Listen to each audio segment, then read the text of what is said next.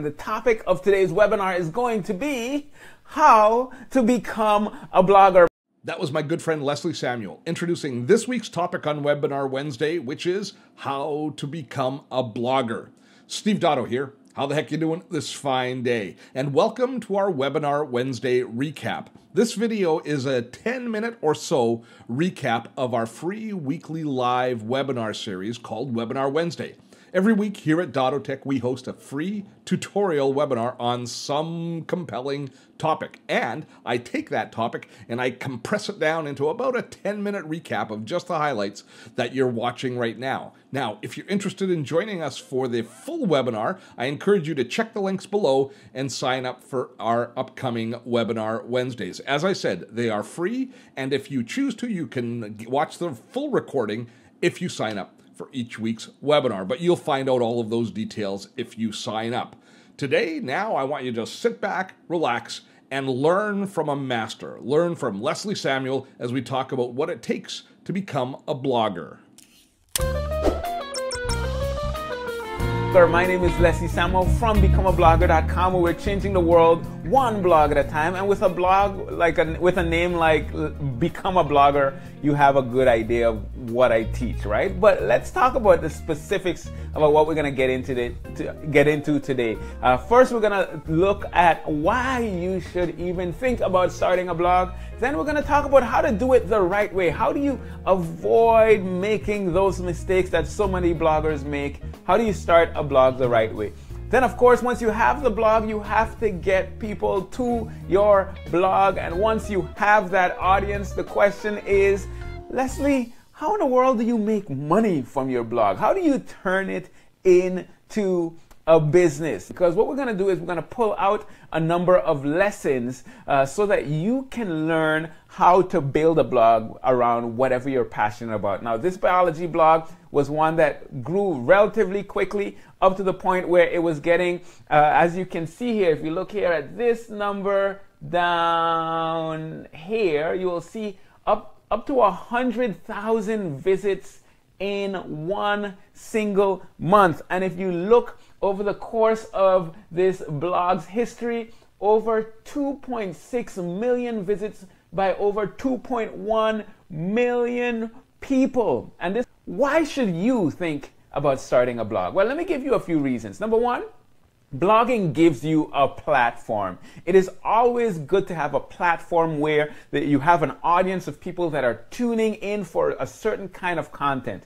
Number two, it opens up all kinds of opportunities. It gives you ways to connect with some awesome people that are doing amazing things. It also gives you flexibility. A blog is something you can work on from anywhere in the world once you have an internet connection. It also, and this is the one that gets a lot of people excited, it helps you build an online business and make money. The whole concept of working from home, blogging does allow you to do this. But I have to confess something right at the beginning before we get into all the how-to, and that is this. Are you ready for this? I'm not sure if you're ready for it, but I'm gonna bring it regardless.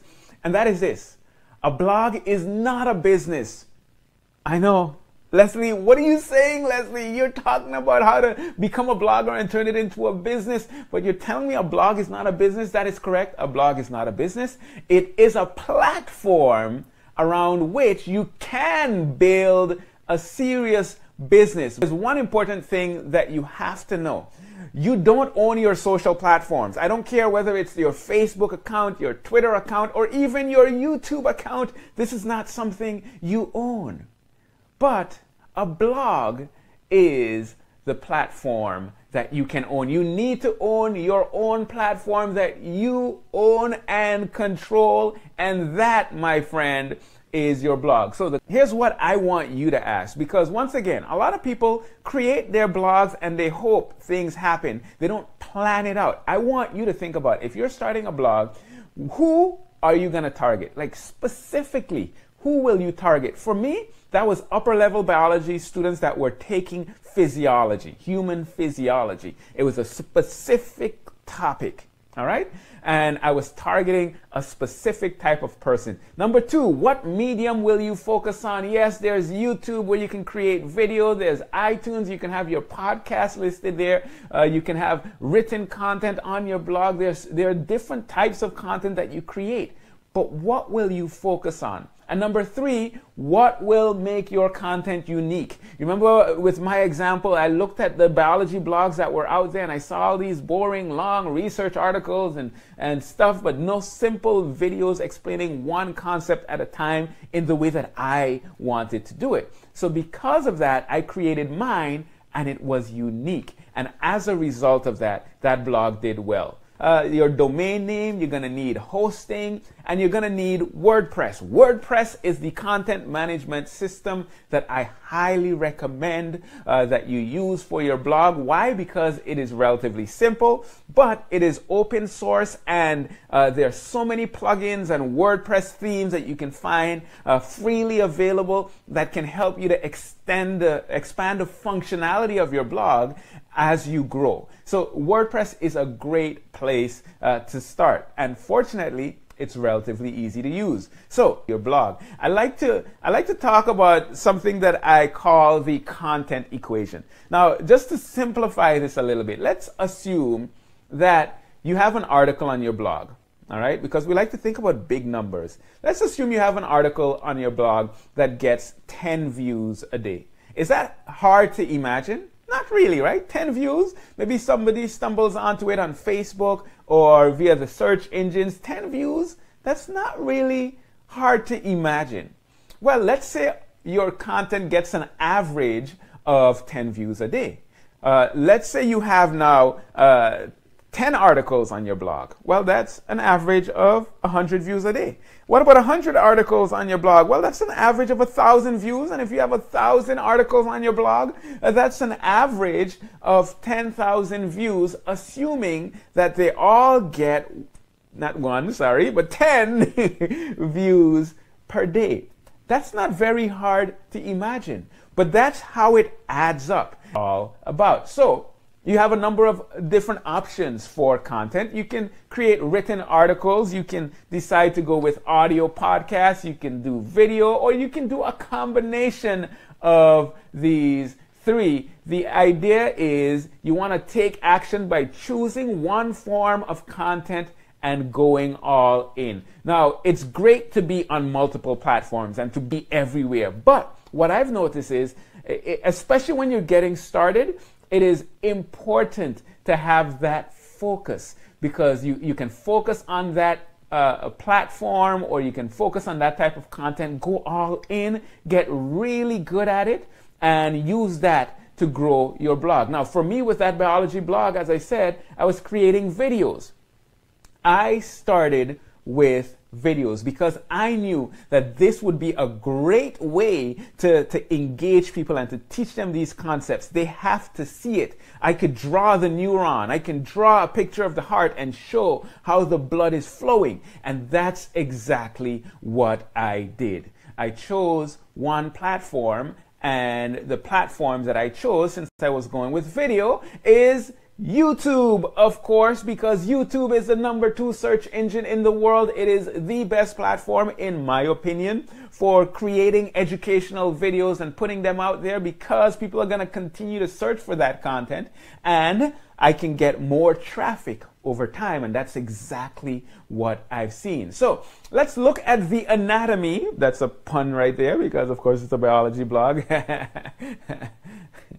Yeah, I'm corny sometimes, even in my videos. That's just the way it is, and you're gonna have to accept it, okay? All right, so here's what I did with my biology videos. First of all, of course, you want to have a detailed title. So for this video, the title was How to Read an Electrocardiogram, and you can see this video had over 704,000 views at the time, and now it's over 1 million actually.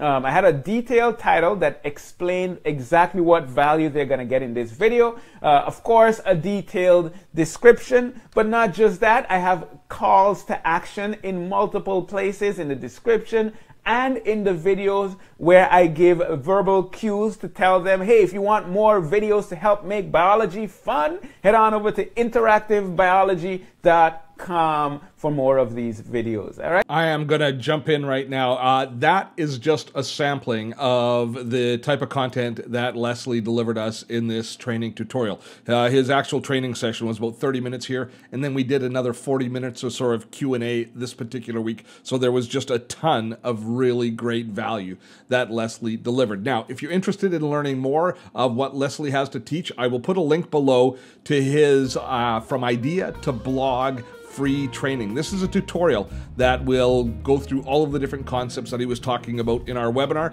so you won't miss out on a thing and you can really learn it properly from somebody who I consider to be a master at educating people on how to create and benefit from the creation of their blog.